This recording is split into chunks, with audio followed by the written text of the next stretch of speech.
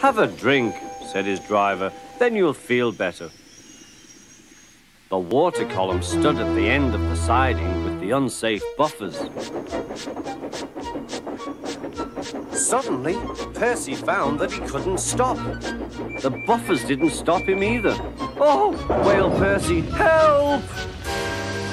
The buffers were broken and Percy was wheel-deep in coal. Every wise engine knows that you cannot trust trucks. Go on, they yelled, and bumped Percy's driver and fireman off the footplate. "Oh!"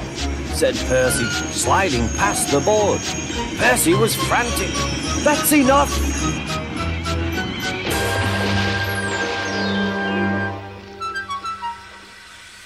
Percy was sunk.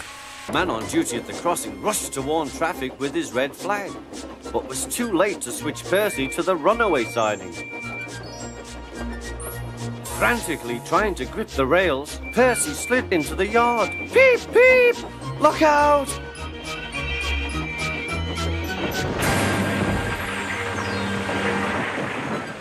The brake van was in smithereens, but a broken cartload of lime lay ahead. Sam the farmer had just gone for help.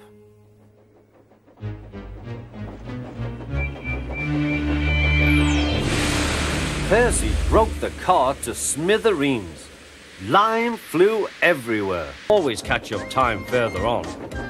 All the same, he and his driver decided to start home early. Then came trouble.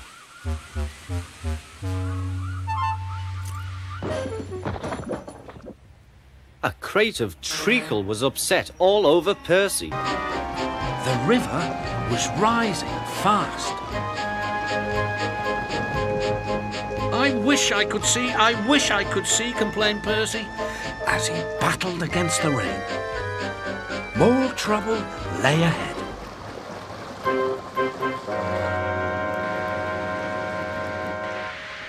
"Oh," hissed Percy, "the water is sloshing my fire." He didn't see that the points had failed and that he had been diverted into a siding. "Look out, Percy!" shouted his driver and applied the brakes. But it was too late. The driver and the fireman had jumped clear, but squashed fruit squirted all over Percy.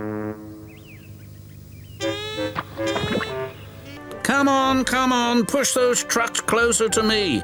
But Percy was too upset to concentrate and pushed the trucks too far. Poor Percy.